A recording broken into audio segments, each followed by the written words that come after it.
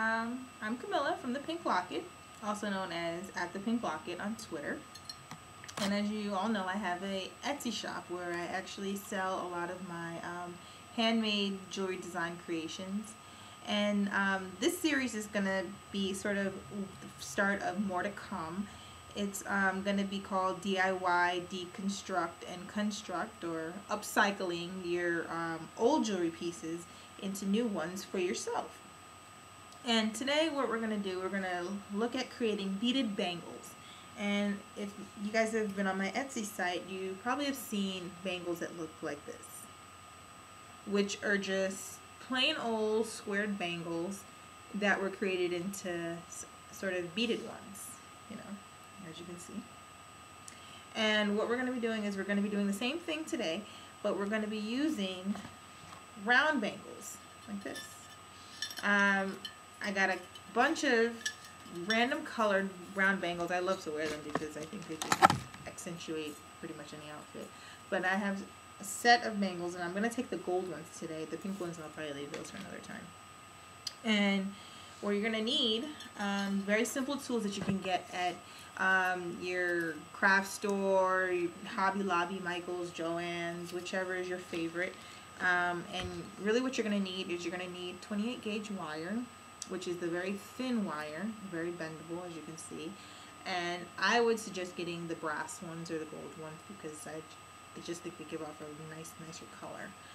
And you're also going to need a wire cutter, which looks like this. It has a part here to cut the wire.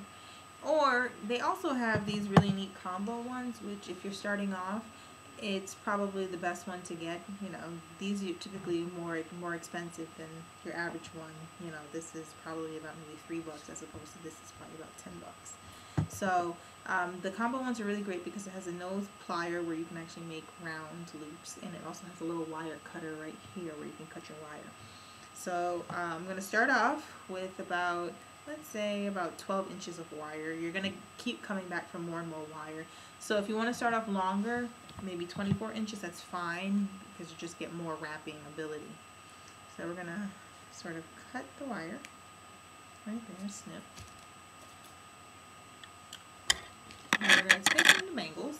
And what you're going to do is you're going to take maybe about an inch of the wire and sort of just wrap it a couple times to sort of secure it around the bangle.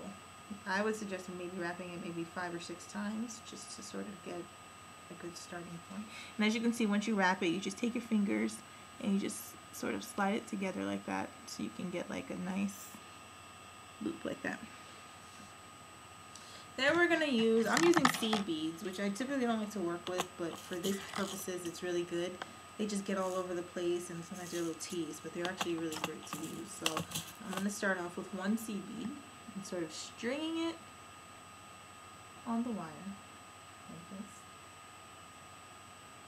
Move it all the way down and let it sit on top of the bangle. With the round bangles, it's kind of hard because it's a round surface as opposed to squares where it actually has like a flat surface it can sit on.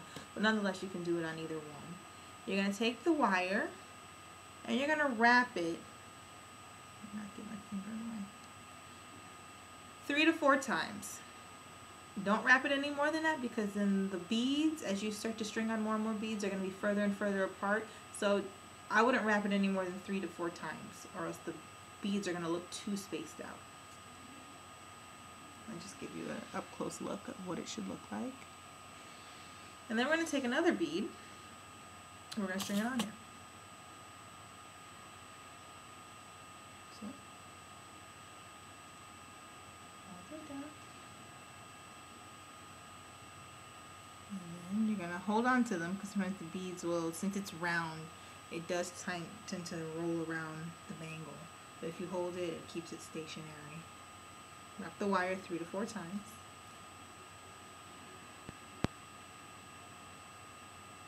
You can move them together as you do it, see? See why I wouldn't wrap it any more than 3 to 4 times?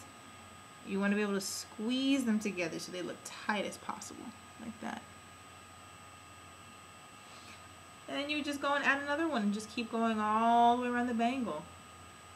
Typically it may take you anywhere, even though it looks like it's sort of tedious, it may take you anywhere from about maybe maybe 5 minutes. It's kind of repetitive, but it's a really neat way just to renew some of your old jewelry in your closet, you know, instead of just throwing it away or just giving it away, you know, you can revamp it into something really nice.